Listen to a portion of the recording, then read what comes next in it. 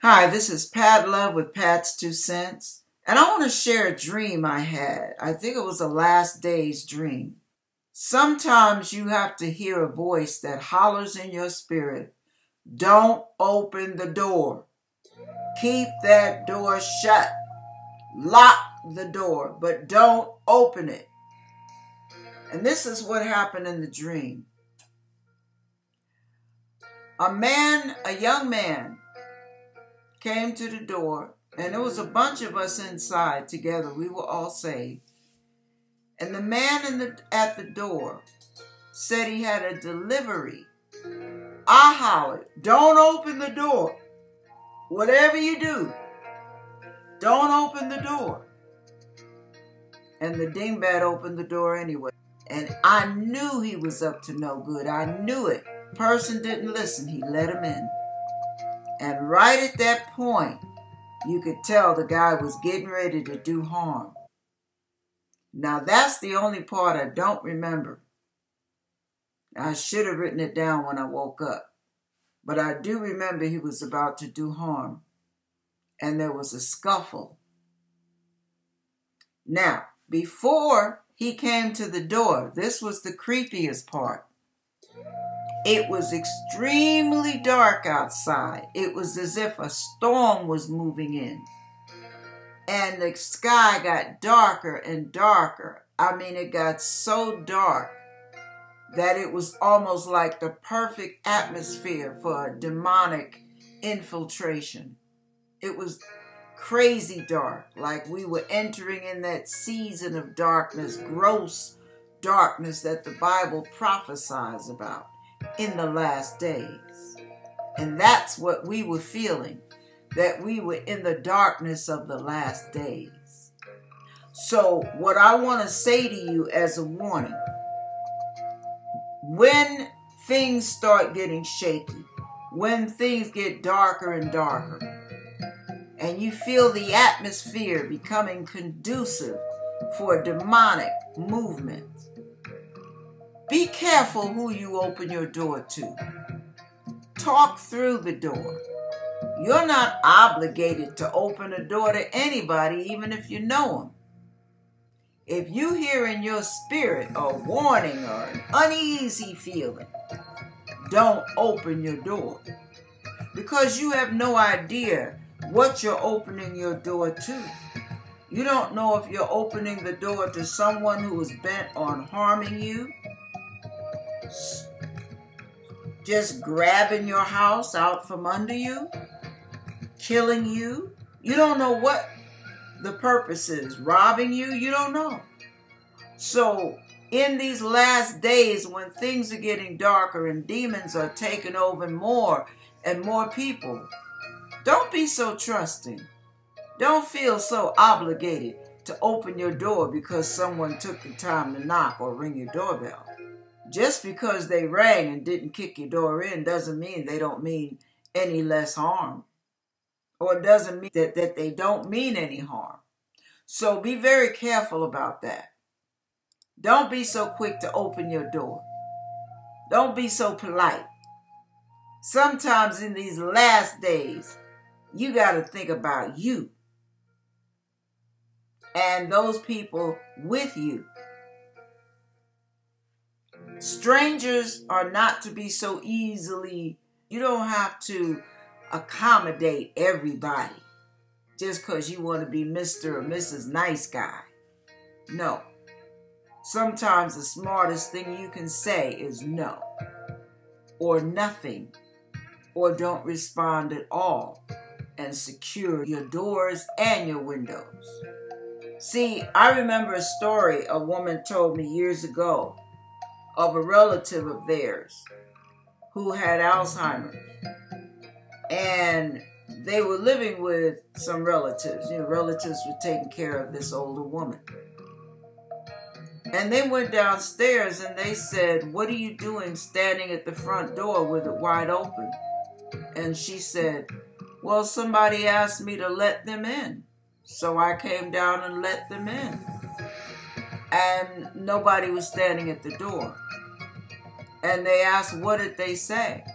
And the woman said, Let me in. I need to come in. Please let me in. It's cold out here. Now, they had to literally cleanse the house because the woman, by opening the door, had given demons permission to come into the house. And then she started acting bizarre. So they had to pray over her, take authority over those demons, cast them out of her, cast them out of the house, cast them off the property, never to return. She didn't know what she was doing, but they did, thank God. They had that spirit of discernment. You have to be careful not to be so quick to open your door in these last days. You don't even have to crack your door with the chain on it. No, keep the door shut. Once you crack your door, with that chain is not that strong.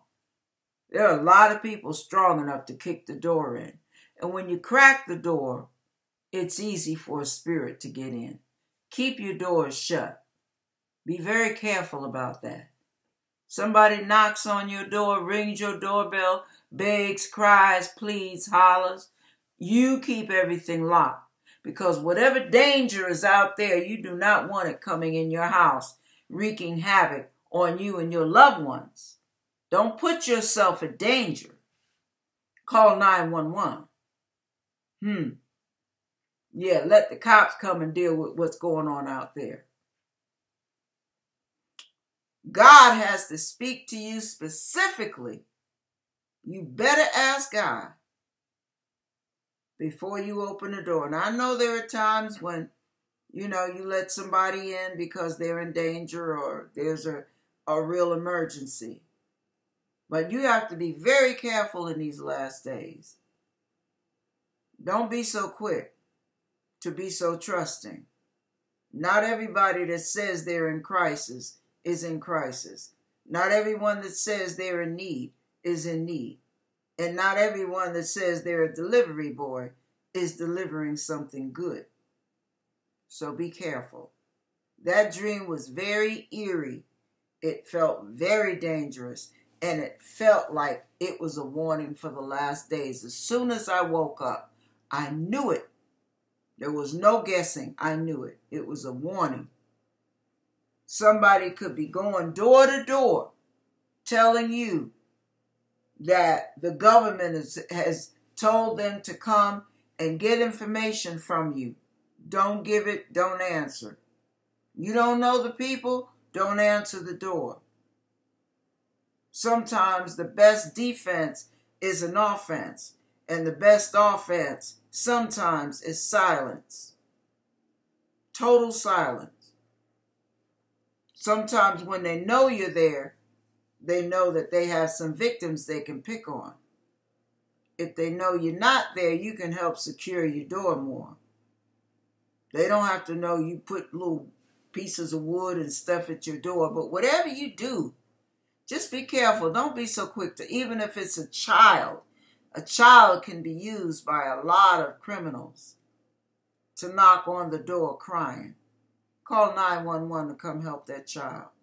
Don't be quick to open it because somebody can be standing to the right of your door, to the left of your door while the child is standing in front.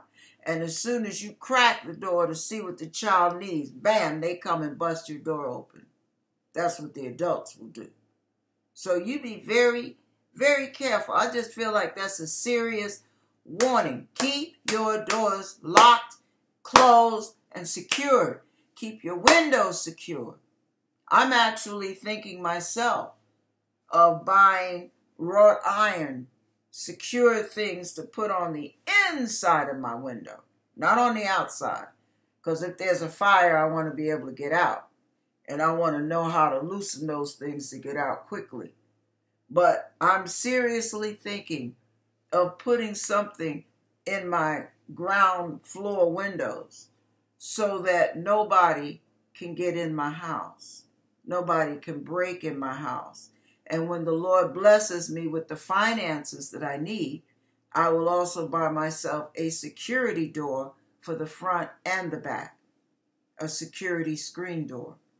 So you guys have to do what you have to do during these last days. Secure everything, protect everything, and like I said, be weary. Don't be gullible. Don't be foolish. Be weary. Be prayerful. Because God will put a warning in your spirit. You won't feel right. It just won't feel right in you. Don't believe what they say above what you're feeling. God bless you in these last days.